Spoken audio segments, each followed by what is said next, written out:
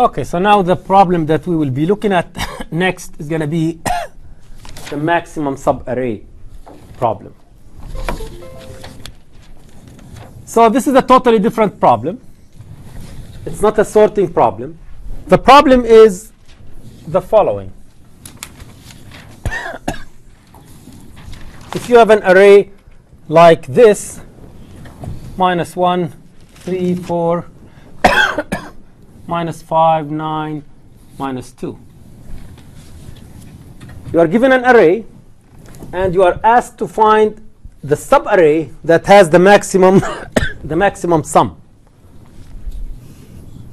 So the problem is to find a subarray that has the maximum sum.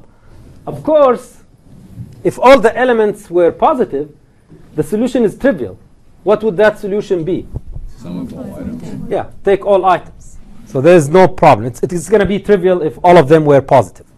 But the problem will be interesting when you have a mix of positive and negative numbers. So in this case, by inspection here, what's the subarray that has the maximum sum? 9 plus 4. 9? No. 9. What about 3 plus 7 minus 5 plus 9? Yeah. About this? So in this case, this is the maximum subarray. 3, 4, this is 7 minus 5 is 2 plus 9 is 11. Can you find the subarray that sums to with a sum greater than 11? I don't think so. But now the point is to figure out an algorithm for solving this problem. Now, what would be a brute force algorithm for solving this problem? At all combinations. Brute force what are these combinations, and what would be the running time? So yn squared. So describe the algorithm. You have to run every combination of everything inside of it, basically. So you have to start the first one, then add, and then store that, take the next 2, store that, take the next 3, store that, take the next 4. So when you say next one, what do you mean by 1? Is it an index? Yeah, you have to just index up until you go through all of them. Then you have to minus off the first one and do this. You have to have 2 indexes. Yeah. Start 0 index and then the plus, take it by itself, and then do the plus 1, and just keep going through every one. Once you get to the end, you subtract and do it again. Yeah. So you'd have to take sub ones as well if you didn't get anything. I don't know. You have to make yeah. sure you got everything. Okay. So that's gonna let me try try to clarify it further. So the idea is the solution to this problem is a start index and an end index. So in this given instance, 1, 2, 3, 4, 5. So the solution here is 1, 4. You start at index 1 and end at index 4. This is our solution. Now, in order to solve this problem in a brute force manner, you try all possible start indices. So you start at 0, and you compute all the sums that start at 0. So basically, for 0, you try every end index, so that alone is theta of n. Only to find the subarrays that start with 0 and end somewhere else in the array. But you have to do it again for 3, for index 1, and then for index 2, for index 3, for index 4. So this theta of n, you have to do it n times. In fact, it's going to be a triangle, not a square, because for the index 1, you will only need to do, you will not have to worry about 0. You'll have to worry about these. And then for index 2, you'll have to worry about what comes after it.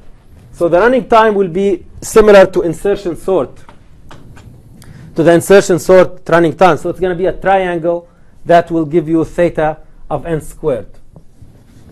So this is brute force, but we would like to find a more efficient algorithm using divide and conquer. So let's see if we can discover a more efficient algorithm using divide and conquer. So the first attempt should be what?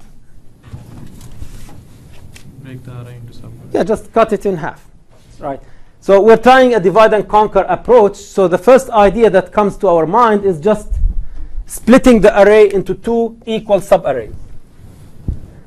Now, okay, if I split it into two equal subarrays, and if I find the maximum sum here, maximum left sum, and the maximum right sum, will that be sufficient to solve the problem? No. Why not? So what else do I need to consider in addition to the left sum and the right sum? Center. Yeah, so I need to consider the subarrays that cross the center. So basically, any subarray will, there are three possibilities for any subarray.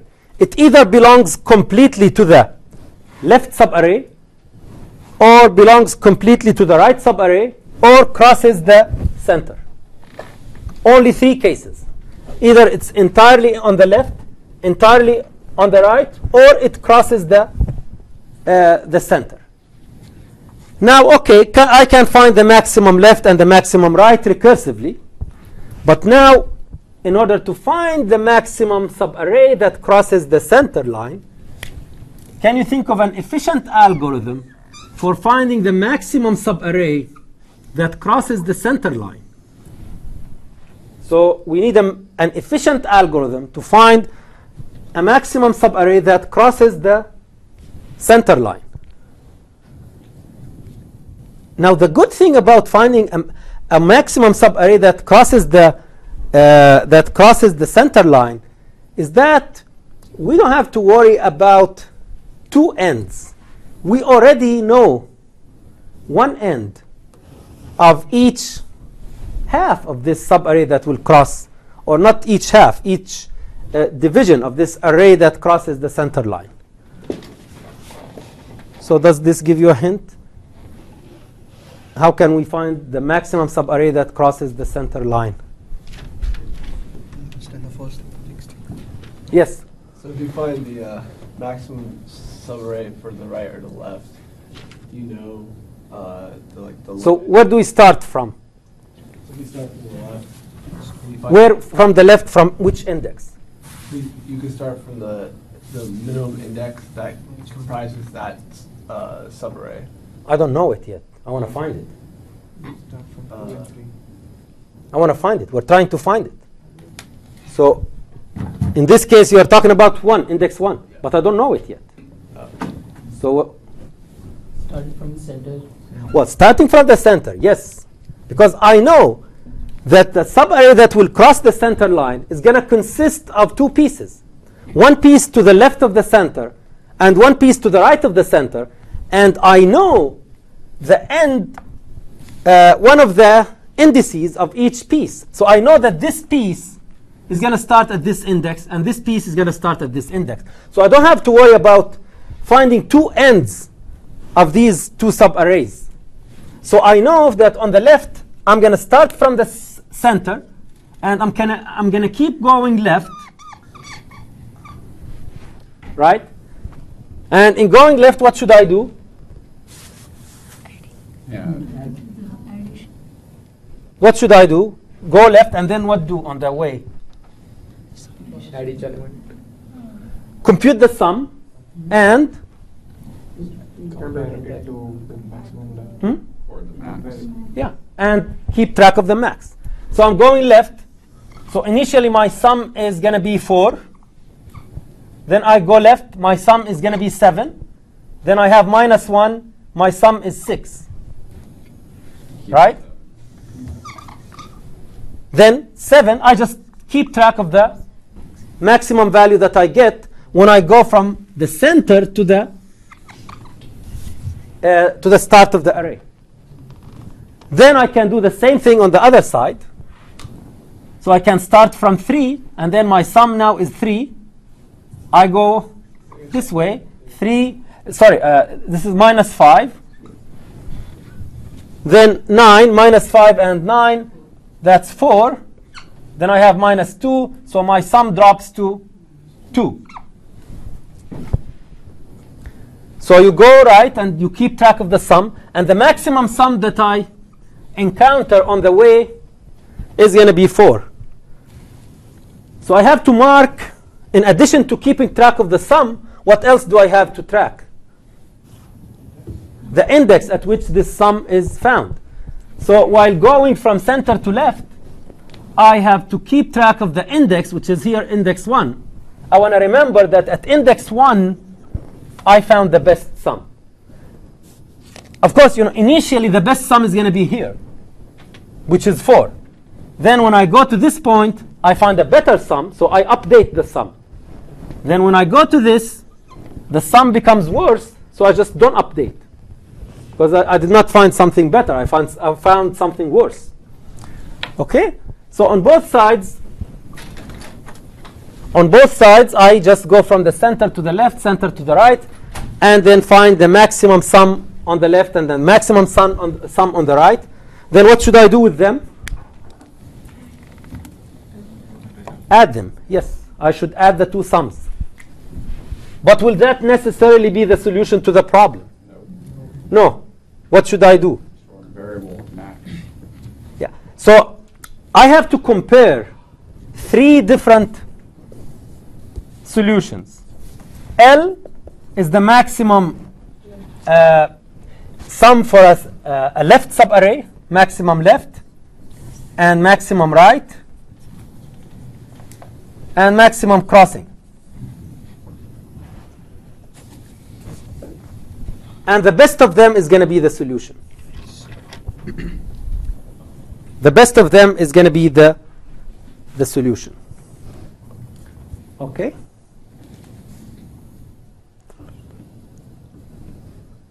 So let's try to write some pseudocode, some high-level pseudocode. So maximum subarray, array P and R. So first I cut it in half. So I do Q equals P plus R divided by 2.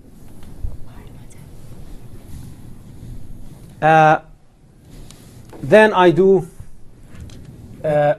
max subarray of A and what? P and Q minus 1. And this will give me L. And then I call max subarray of A, Q plus 1, and R. And this will give me R. Then I call maximum crossing subarray of A, P, Q, and R. Then what do I do?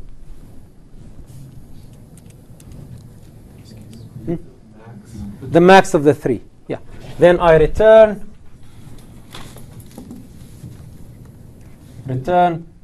max of LRC.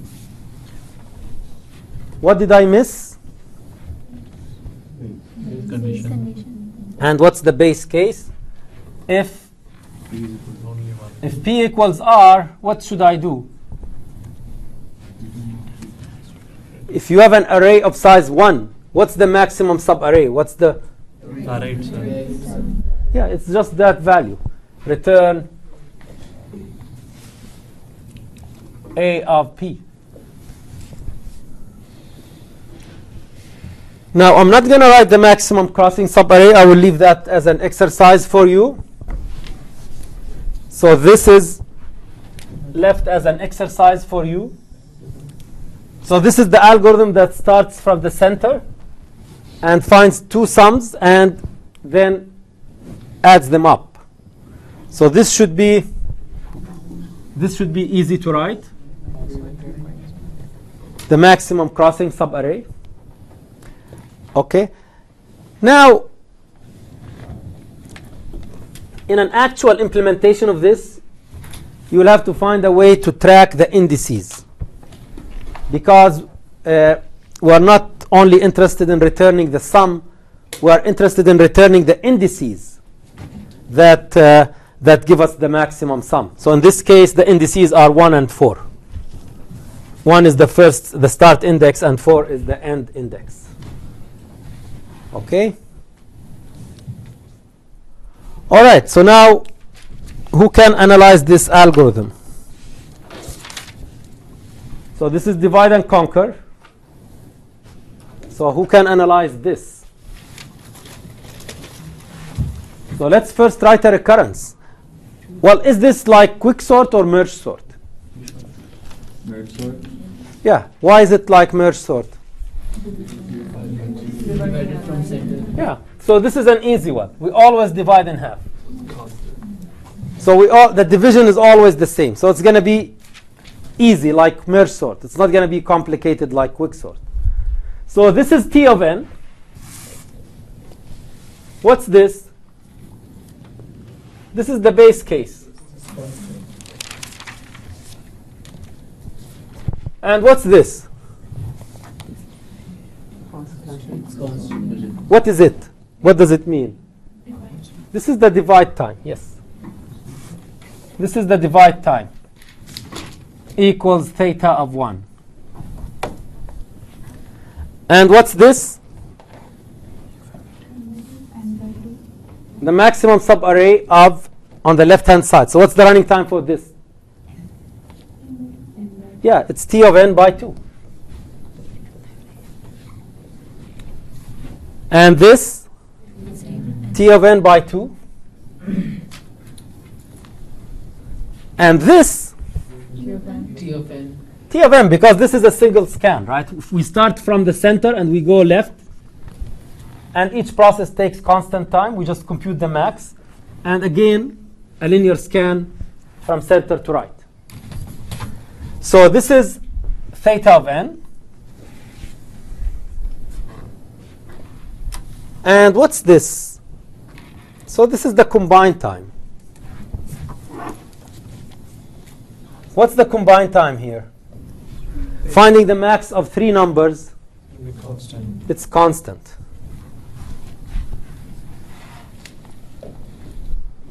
Finding the max of 3 numbers is a constant. So now the recurrence relation is going to be T of n equals 2t of n over 2 plus theta of n, which is same as merge sort.